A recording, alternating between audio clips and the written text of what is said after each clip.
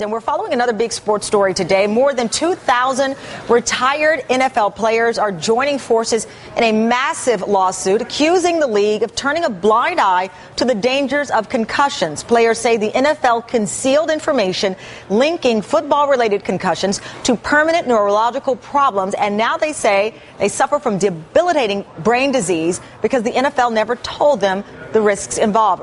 Riddell, the company that makes the NFL's helmets, has also been named in this suit. I'm joined now by Michael McCann, legal analyst for Sports Illustrated. Michael, thank you so much for your time. Sure, Tamara, thanks for having me on. Obviously, your magazine, Real Sports with Brian Gumbel, so many others have written, I think, and reported on this in such an excellent and informative way. But here you have these NFL players right now. They filed this lawsuit, and this could be incredible. I heard someone compare this to boxing, that this could do to the NFL what happened to boxing, and that it becomes so violent and is seen in such a negative light that it falls off as a family sport that we enjoy watching. Well, Tamara, I think we've already seen that effect to some extent. I think a lot of parents are now not letting their children play football, in part because of concerns that have been raised in lawsuits like these. And now, as you noted at the top, over 2,200 players in over 90 lawsuits, now consolidated into one lawsuit saying the NFL concealed information. It's very threatening to the league. But on the other hand, the league has a strong argument. And the league's argument is to say these claims should be waived because they're preempted by the collective bargaining agreement. And Judge Anita Brody is going to have to make that determination. All of these claims could be dismissed. At least that's what the NFL wants. Would we be at this point if Junior Seau had not tragically taken his life? Ray Easterling, Dave Dorson, the Chicago Bears, if these men had not lost their lives and perhaps their families believed it was linked to football, would we be at this point?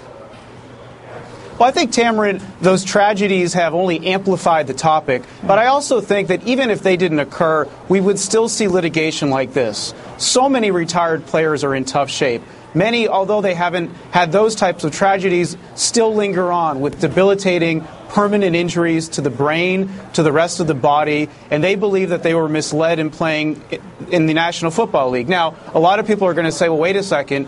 When you play in the NFL, you know that you're going up against the largest men on earth, who are also among the fastest men on earth. You put them together, repeated collisions, of course you're going to get hurt. So there's an assumption of risk argument. And there's also a causation issue. How do we know that the brain injuries occurred while playing in the NFL when they had maybe thousands of commissions before they even played in the league? Well, the NFL has a statement. They said they've long made player safety a priority and continue to do so. Any allegation that the NFL sought to mislead players has no merit. I've spent time interviewing Jim McMahon in his Chicago home after he'd retired. He talked a lot about what he believed the players perhaps were not, I guess, fully made aware of. He's on this lawsuit as well, has tried to live his life as healthy as he can, like so many others. But, Michael, I got to tell you, the NFL says that obviously with technology, with information, we know more now today than we did when McMahon and others played. Is that a fair argument?